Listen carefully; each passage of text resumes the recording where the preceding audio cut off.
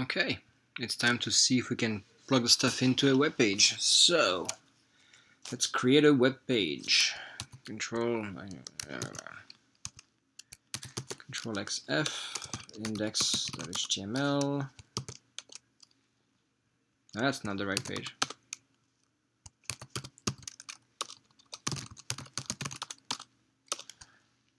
So far so good. HTML5. Emmet to the rescue. Thank you, Emmet. So, I guess now I'm straight up, yeah, I'm spiking. So there we go, got a page here. I need to put my files in there. My files are script source. I forgot what they were called.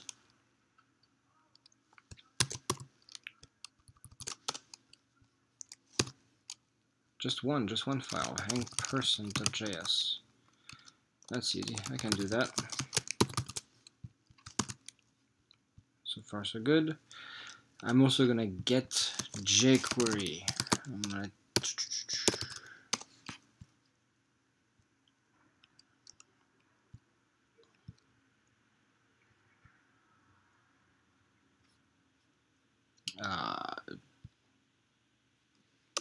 I don't know what I'm looking at.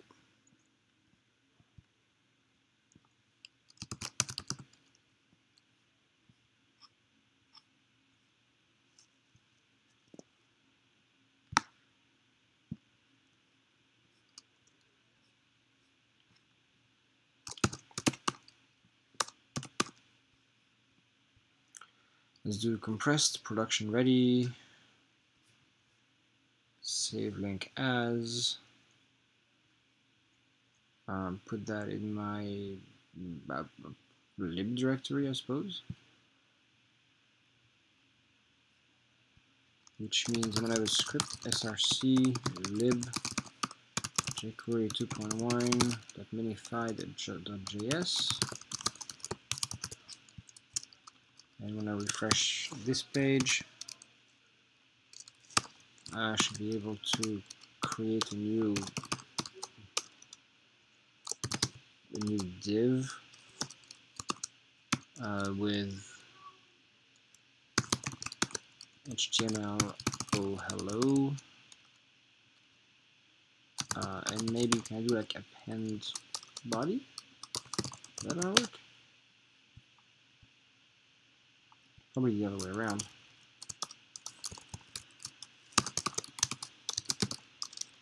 Body. Is that append? Yep. Okay, cool. So I have jQuery and jQuery works. Life is good. Let's put in some basic HTML and try to think about what elements I need. Index. So in my body, I need an input field. Let's begin with that. That's going to be my guess. So I'm going to have a form. It's going to have no action whatsoever. I don't need both of those things to point at that. One of the things here is going to be an input.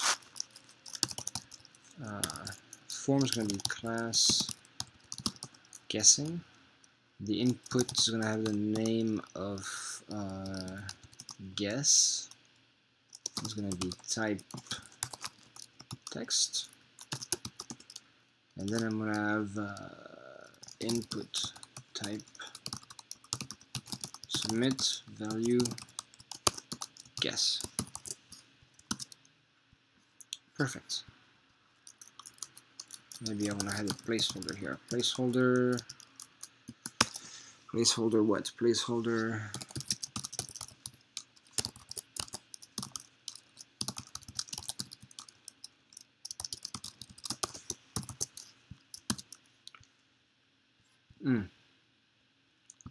years. Guess a letter. That's a little better. Now I need to I need to have here a div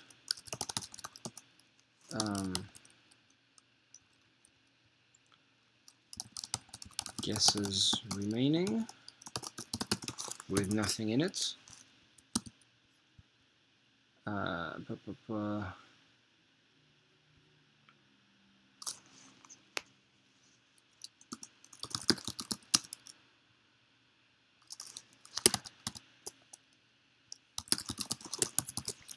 What else do I need? I need to be able to guess. So I need to have a window.onload. Let me inline this in HTML for now.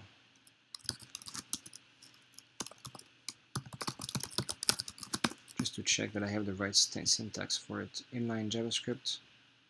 Script type. Yep. Okay. Script type equals text JavaScript. Can do this, and I'm going to say window.onload equals function.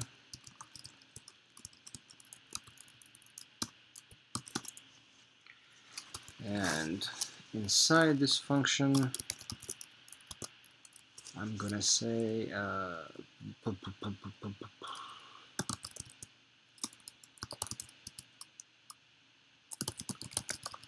new hang person. And for now, I'm not going to be worrying about where that comes from. I'm going to put banana, monkey, and soup. Just perfect. Good enough. And what else? What else? What else do I need next?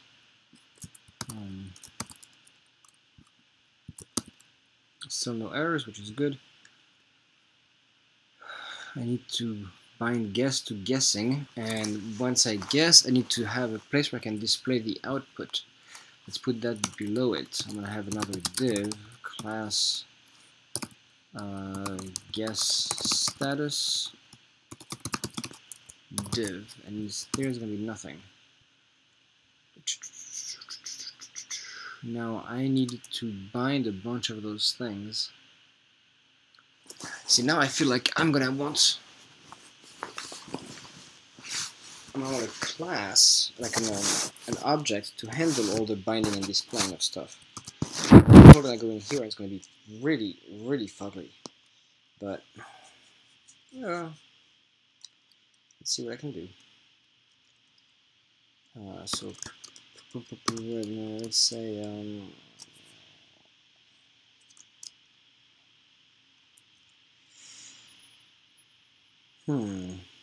well, I have the guess button, right? So let's say I have guessing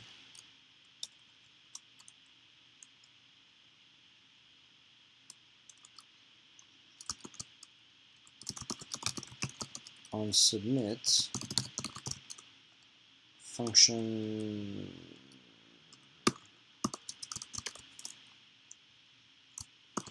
that should be that. It's interesting that it won't let me do the indentation. Well, oh well.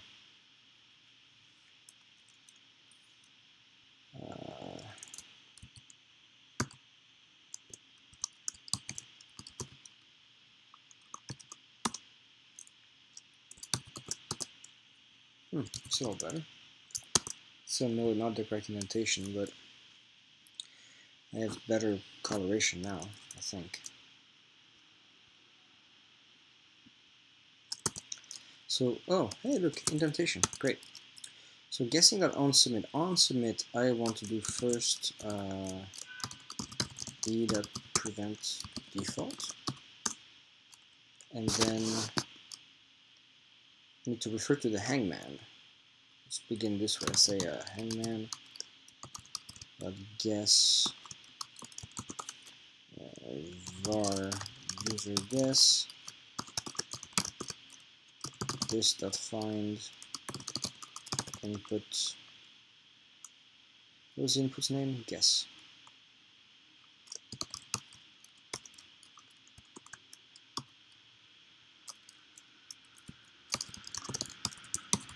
I'm gonna have to check whether this is correct. Let's say I put 5 here.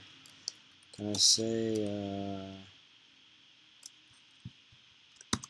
well, Let's find out. It doesn't say anything. Which makes sense. I'm not really outputting anything over anywhere. I need to do. Oh, you know what I'm gonna do? I'm gonna cheat a bit. I'm just gonna put a debugger in here. So now I'm gonna put like a guess. I got a debugger. And go to the console. I can check this.find input name equals guess. I think this is wrong. I think I'm supposed to put. No, it works. But I need to put the value. Yeah, I need to do that. That's kind of a problem otherwise. This is janky and should not be inlined like that, but whatever. Let's kill the debugger. And instead, let's update. Let's do inside here. I need to do display word, I think it was. Yeah. So I need to say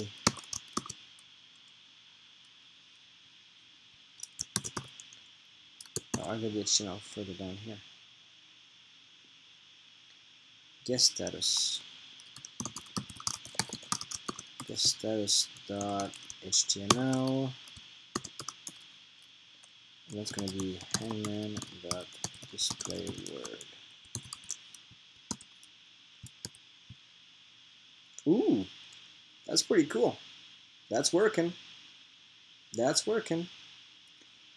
I should probably clear the state actually here. Nah, whatever. For now, let's not worry about it. I'm guessing I get a B and then an N, and it's working. But I need to have a final you win or you lose, and the what's the word? The guess count. So I need to do guesses remaining.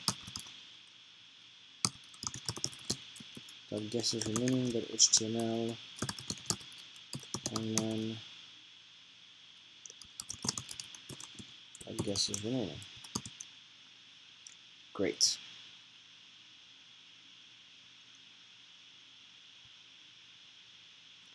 Of course, this would be. I'm going to make this a span. This is a little bit easier for me to deal with, and I'm going to put. Oh god. I'm going to put that inside the div. I'm going to say here, this is remaining. Great. So of course I need to update that as well.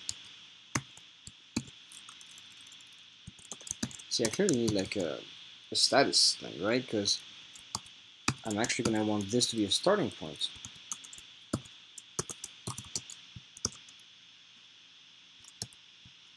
Right. Is it banana all the time? That would suck.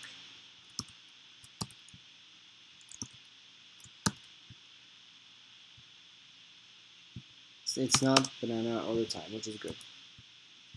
Okay, so now I need to have a win-lose display somewhere. So I need HTML that will do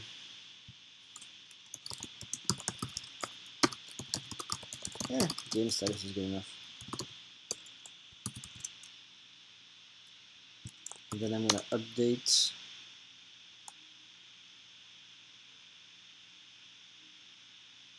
so guess actually returns either, you know what, I'm going to have guess return an empty string all the time. Meaning, I can say, for my version of the world here, I can say game status.html hangman output. And then I'm going to go here and say var hangman output equals this, and then take an S O U P. I win.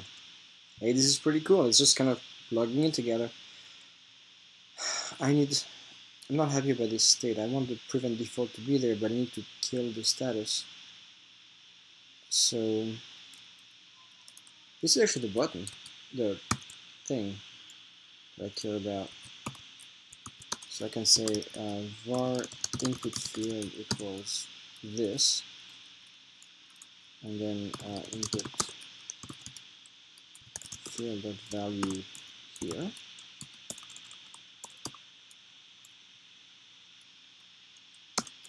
And then I can say input field